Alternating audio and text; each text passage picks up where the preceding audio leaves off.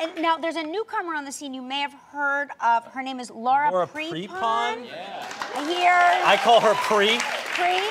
You call her Pre. And I'm very upset with her right now, so I'm happy to see. Why are you upset with her? She just announced this engagement. I had to find out in the news, and she's my friend. And it's like, it's weird like that. Yeah. It's like, and by the way, it's not just a random engagement, it's an engagement to another friend of mine. Oh, are you So that I'm friends? double upset that neither of them told me. And I got off the plane in New York and they're like, what? What? And it's weird too, because it's a homie that Mila and I and Laura, and we all used to hang out 20 years ago. And when Mila and I got engaged, Pri was like, what? This is crazy. You guys, it was like 20 years ago and you were friends and no one saw this coming and now you're engaged and I have to find out this way. They were friends 20 years ago. They're all my friends and everybody's hooking up and it's weird. I'm so pissed off at you. How's it going? He's so pissed at me. I love you.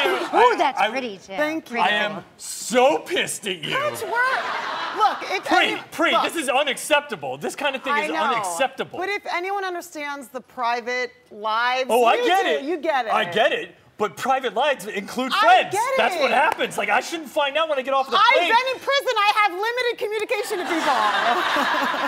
Wait, time out. I love the fact she's like Kutch and he's like Pri. That's amazing. This is deep. This is really, really deep. No, So, dude, no, it's true. the amount of crap that you gave Mila and I. know, Like, dude. oh, yeah, 20 years, friends, yeah, nothing going on, and then suddenly, and you and Ben Foster? We've known each other all together just as long. I know. It is true. We've known each other for what, like 20 years, you said, right? Yeah, like 20 you said years, like 19 years. Because we all started hanging out in 1998. So almost, yeah, and every Friday, every Friday after our taping, all of our friends would come hang out and whatever, and he was there.